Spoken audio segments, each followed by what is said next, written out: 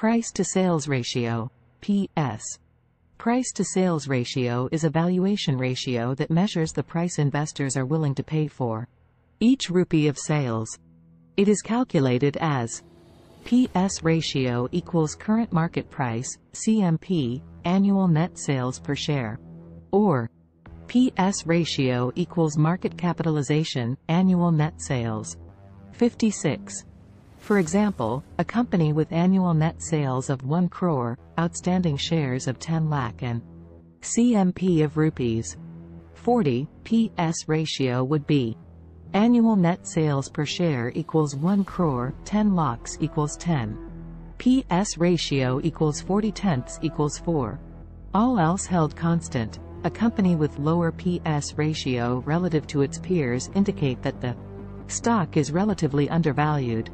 However, the company's future potential, its profit potential, and the level of financial and other risks can result in market assigning a premium or discount compared to its peers.